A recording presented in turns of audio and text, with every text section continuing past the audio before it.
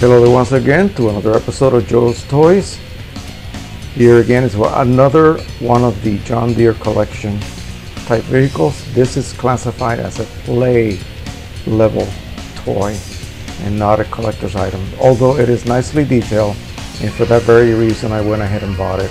It's only about $12 to $13 actually, so pretty nice value for the money. As you can see, it's nicely detailed, it looks great, and it can be put on your diorama, and I would think it will be a great addition to any collection. You can see it has the semi-truck, the trailer, and the nice version of the John Deere tractor.